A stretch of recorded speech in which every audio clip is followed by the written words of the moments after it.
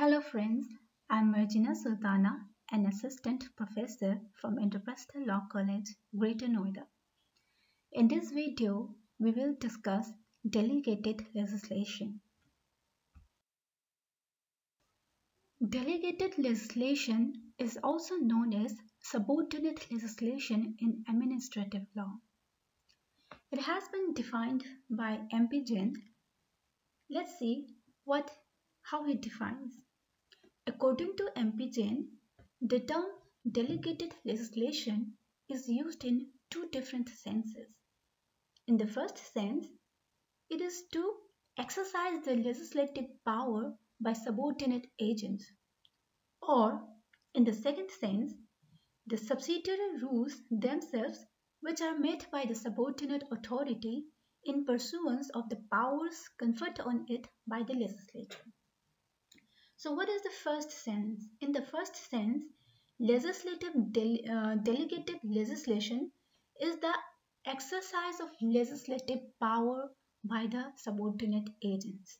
What is the legislative power? Who exercise the legislative power? It is the legislature who are conferred with the legislative power by the constitution. So the legislature is the supreme law-making body, but in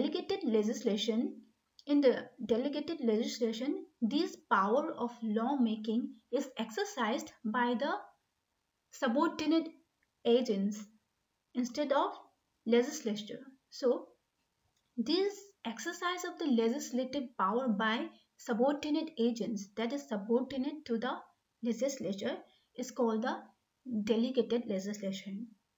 It can be understood easily if we try to understand the literally. So to delegate means to pass powers, and in terms of legislation, it means to pass power to make laws to somebody else. So delegated legislation refers to all the lawmaking which takes place outside the legislature.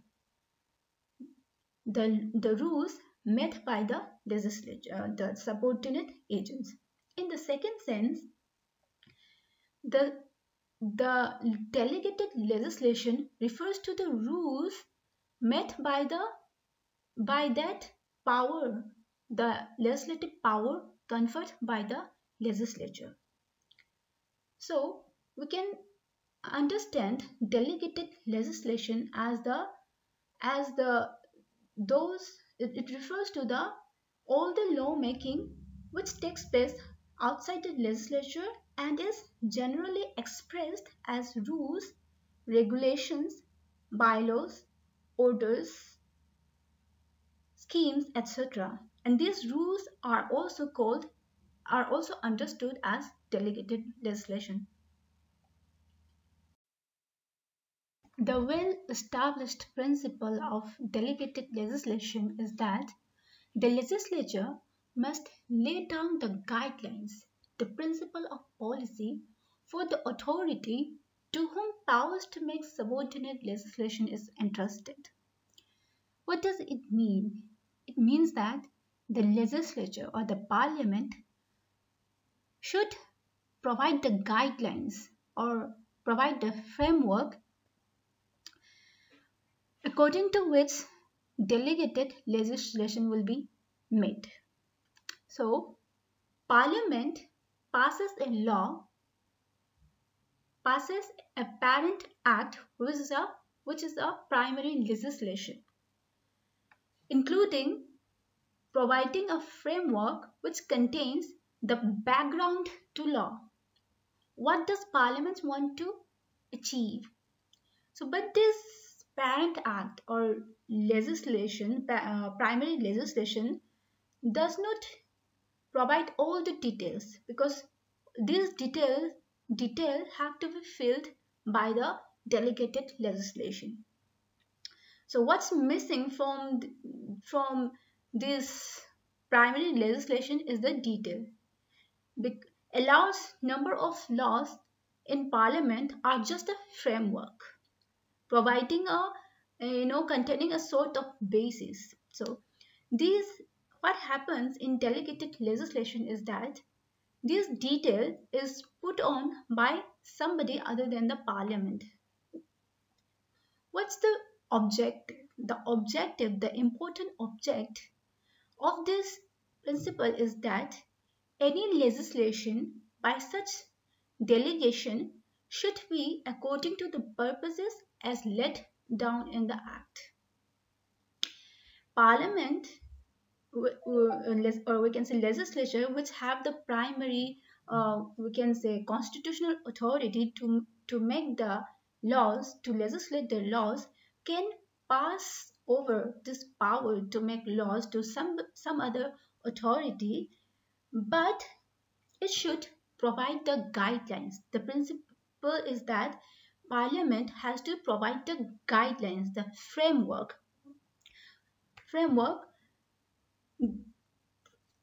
outlining the objectives, guidelines, which has to be followed by the subordinate authority while making a delegated secondary legislation. There are three main types of delegated legislation.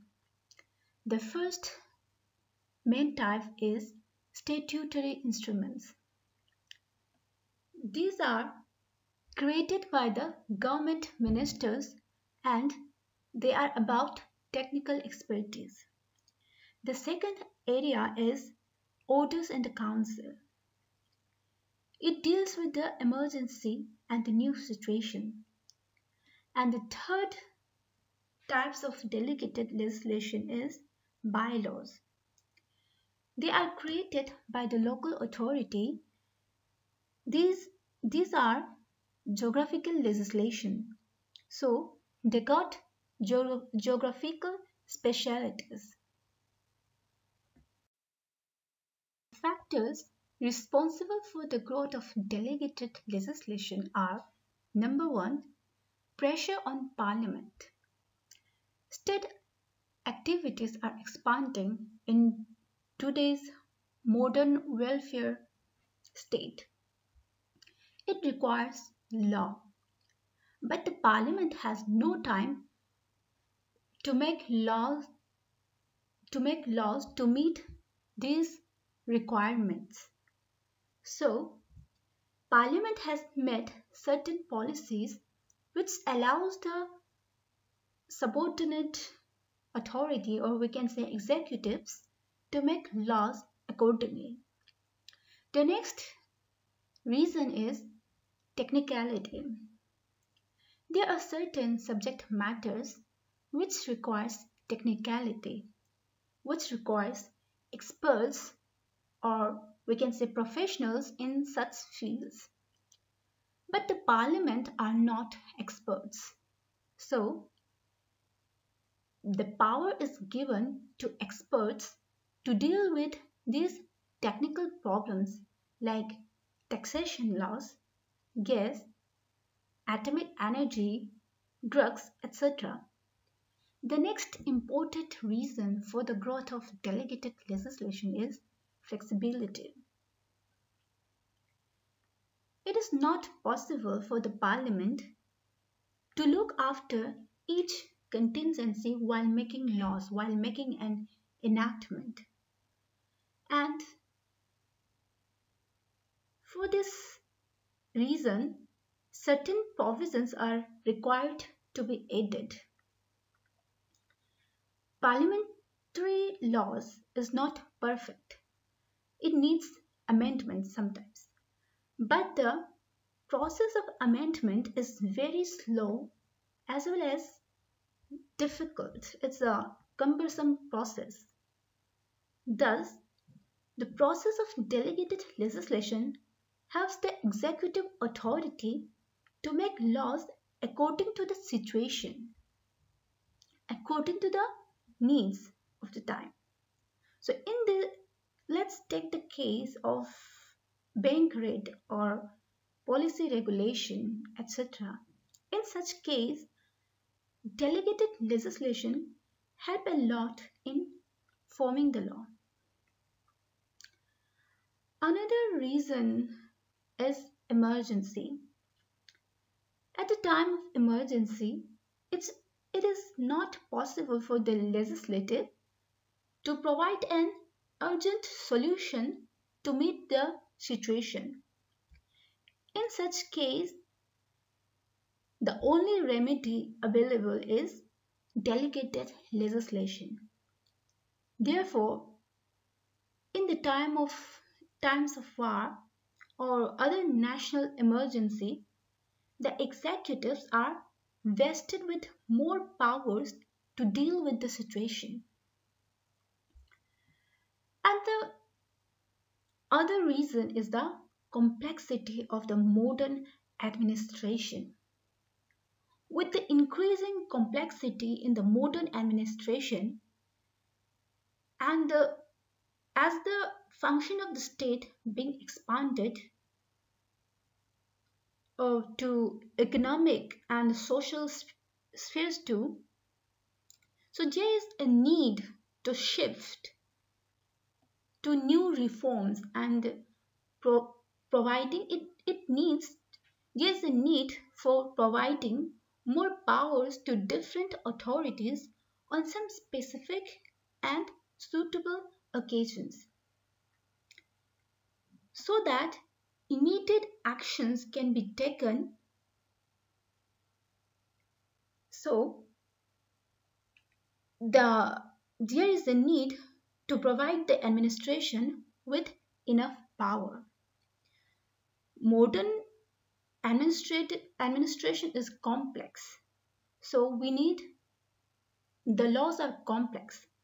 To deal with this complexity, administrative authorities needs power to deal with it. So the power is given to administration to delegate laws in some suitable occasions or specific occasions.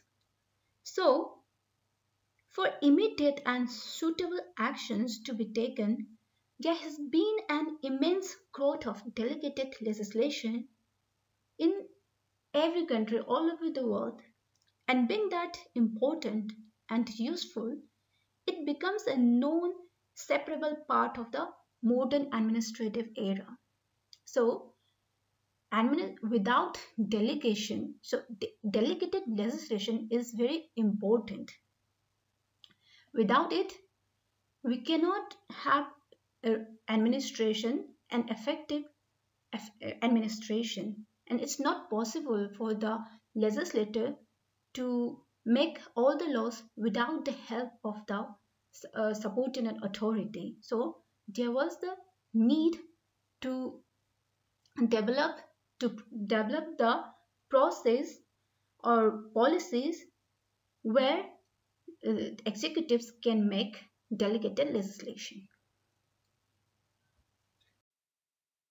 Now, it will be easier for us to understand the advantages of the delegated legislation. Delegated legislation saves time for the legislature, it allows for flexibility, and it provides expert opinion when it is required in legislation. It is useful and advantageous when as the parliament is not always present in the session. Delegated legislation is used as an experiment.